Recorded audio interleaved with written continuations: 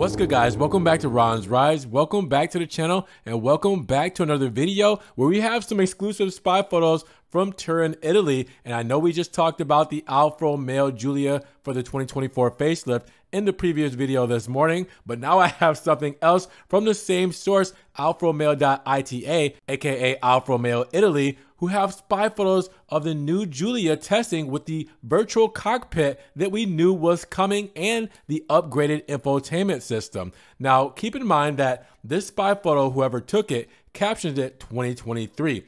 I promise you guys, tomorrow's video, you will know this is not a 2023, but a 2024 model. Just tune in tomorrow and you'll see why. We've already seen the spy photos of this virtual cockpit broken down, but we didn't have a car to connect it to, not knowing if it was the Giulia or Stelvio for sure. Now seeing this spy photo, you can see the body of the car, being that it is a Giulia and not a Stelvio. By the way it's riding, as far as its ride height, you can see the body style, the lines and everything as well from the side profile view. But inside, you can see that virtual cockpit that we got for the Alfa Romeo Tonale introduced February 8th of this year. We knew that the Speedo analog gauges were going away and we were going fully digital for the new Alfa Romeo lineup. We just weren't sure when. We know now for sure it's probably going to be 2024. And not only that, we knew the infotainment was going to be updated for the refreshed model along with the exterior tri-LED lights. Same for the Tonale, and the infotainment being the Uconnect 5 system.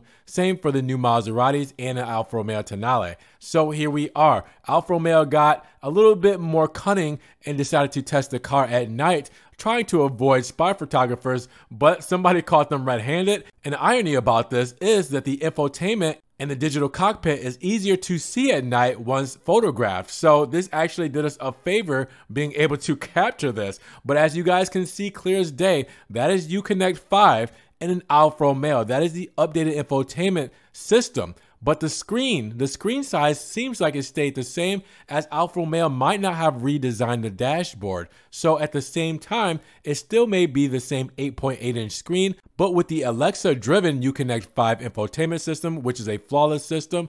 Glad Alfa Romeo is finally implementing it. But the digital dash, Alpha enthusiasts, Alfisti, purists out there, how do you feel about the analog gauges going away and going to a fully digital cockpit? And with that said, how do you guys feel about the interior changes being confirmed, the exterior lighting being confirmed? We may have some different bumper setups on the front, but we're not exactly sure if anything's changing in the back for the 2024 Alfa Romeo Giulia.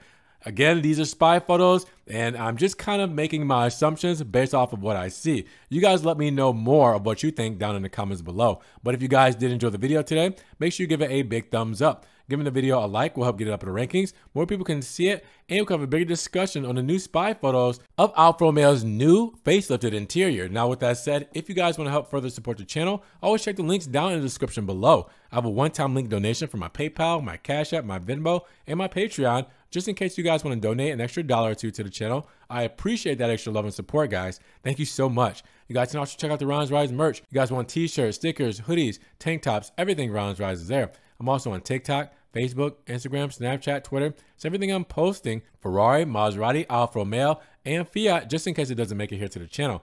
And make sure you guys subscribe to the channel, but click that notification bell so you don't miss one video. And with that said, you guys be blessed, have a great day, and we will talk to you guys in the next Ron's Rise video. Peace.